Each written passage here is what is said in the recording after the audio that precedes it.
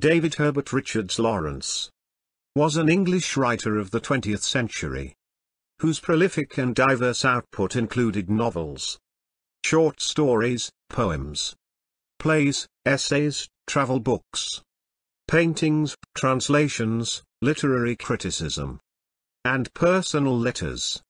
His collected works represent an extended reflection upon the dehumanizing effects of modernity and industrialization. In them, Lawrence confronts issues relating to emotional health and vitality, spontaneity, human sexuality and instinct. Lawrence's opinions earned him many enemies, and he endured official persecution, censorship, and misrepresentation of his creative work throughout the second half of his life, much of which he spent in a voluntary exile he called his savage pilgrimage.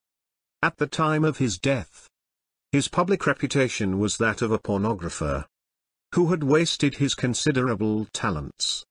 E.M. Forster, in an obituary notice, challenged this widely held view, describing him as the greatest imaginative novelist of our generation. Later, the influential Cambridge critic, F.R. Leavis, championed both his artistic integrity and his moral seriousness, placing much of Lawrence's fiction within the canonical great tradition of the English novel.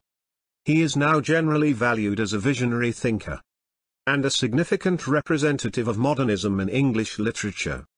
Novels of Lawrence: The White Peacock, 1911. The Trespasser, 1912. Sons and Lovers, 1913. The Rainbow, 1915. Women in Love, 1920. The Lost Girl, 1920. Aaron's Rod, 1922. Kangaroo, 1923. The Boy in the Bush, 1924. The Plumed Serpent, 1926. Lady Chatterley's Lover, 1928. The Escaped Cock, 1929. Later republished as The Man Who Died. Short story collections of Lawrence are The Prussian Officer and Other Stories, 1914. England, My England and Other Stories, 1922. The Horse Dealer's Daughter, 1922.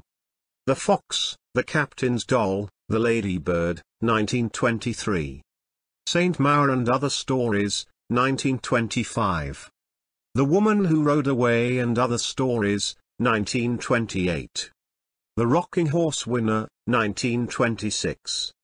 Mother and Daughter, 1929. The Virgin and the Gypsy and Other Stories, 1930. Love Among the Haystacks and Other Stories, 1930. The Lovely Lady and Other Tales, 1932. The Tales of D. H. Lawrence, 1934, Heinemann.